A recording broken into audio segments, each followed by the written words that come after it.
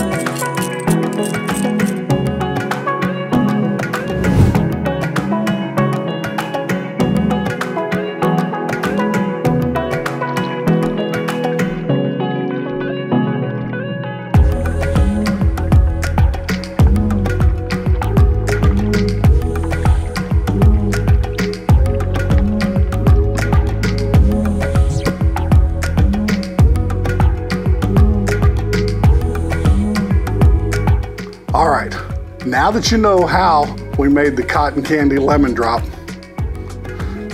we're going to eat this leftover piece of cotton candy. So anyway, thanks for watching.